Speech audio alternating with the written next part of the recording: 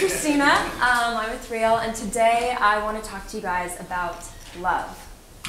So what does love have to do with law and social change? It might seem like a non sequitur. And that's exactly why I want to talk about it today.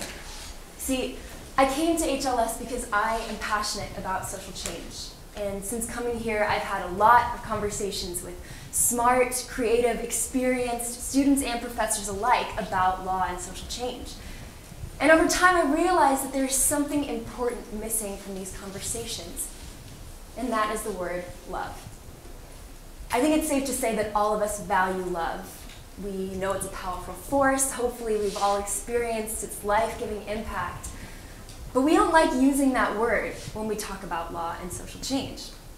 It's too fluffy, it's too difficult to define or agree on a definition. It's impossible to implement on a large scale. And so we developed this kind of split personality about love, where we deeply value it on a personal level, but kind of shove it in the corner when we put on a public policy hats. And we'll study law, economics, sociology, politics, history, even moral philosophy, but no one ever talks about studying love.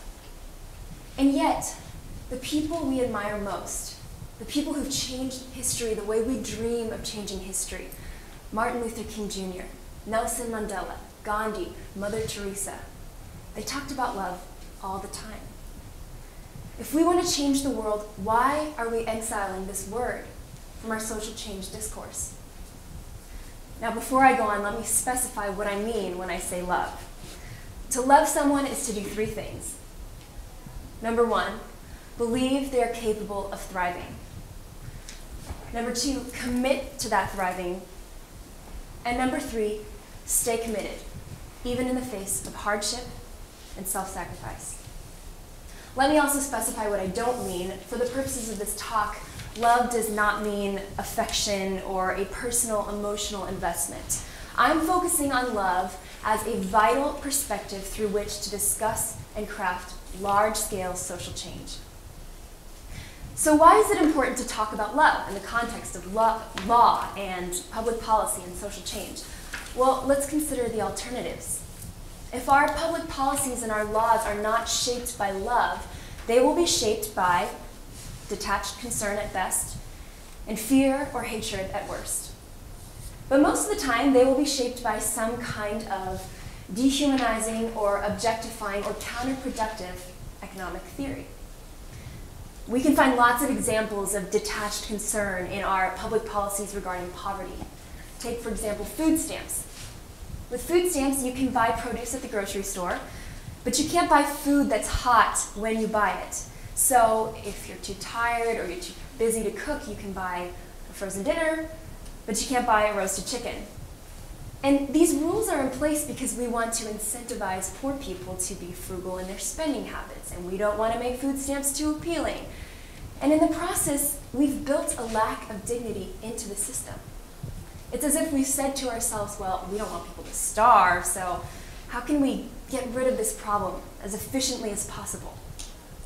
And this attitude is rampant in the criminal justice system. I saw it while working at Roxbury District Court last semester. Homeless people charged with trespassing on benches. Drug addicts tossed into jail to detox, only to end up back on the streets to repeat the whole process. I felt like I was observing a waste management system, not a justice system. But I also saw powerful examples of why it doesn't have to be that way. My first client was a heroin addict. When I met her, she was going through withdrawals. She was shaking, nauseated. I had never talked to a more desperate person in my life. Normally, somebody in her position would have just gone to jail. But that day, something different happened. Instead of going to jail, she got to go to rehab. And as of today, she's been clean for 185 days. She's living with her kids again. She's looking for a job. And if it wasn't for her determination to go to rehab, and if it hadn't been for the people who fought for her to go, she would have just gone to jail. Because the criminal justice system doesn't believe that criminal defendants are capable of thriving. It doesn't commit itself to that thriving, even in the face of hardship and self-sacrifice. It's not based on love. Now, the people who put these policies in place had research, they had economists, they had political power, even good intentions. But I'm willing to bet all of my student loans that they didn't talk about love. And that should be a warning to us, that if all we focus on is better research, better economic solutions, better technology, then even with the best of intentions, we are not going to do much better than our predecessors. Prime example of this, last semester at the Harvard School of Education, a professor gave a lecture on a project she had participated in called the Moving to Opportunity Experiment. This project tracked the academic progress of kids living in public housing, and it found that the reason why these kids were doing poorly in school is because their neighborhoods were bad. They were chaotic. They were causing these kids to give up and get in trouble. And so the team heading this project secured the funding to physically move these students to private apartments in neighborhoods with lower poverty rates, because all of the data showed that this would work. And they did it. They actually succeeded in moving these students and their families to new neighborhoods. And they were expecting to see substantial changes, and nothing happened. And after she said this to the class, this professor broke down in tears. This research team had the best of intentions. They poured so much of their lives into trying to solve this problem, and it didn't work. Because what these kids needed was not just a new neighborhood. It wasn't just more resources and opportunities. It was love. These kids needed people who would believe in them, who would commit themselves to their thriving, and who would stay committed, even in the face of hardship and self-sacrifice. A new neighborhood is a good start, but what we need is love. The thing about love is that it's equipped for messiness. Social injustice is very messy. It's complicated. It's immune to quick fixes. But any type of social change mechanism that does not account for love is just that, a quick fix.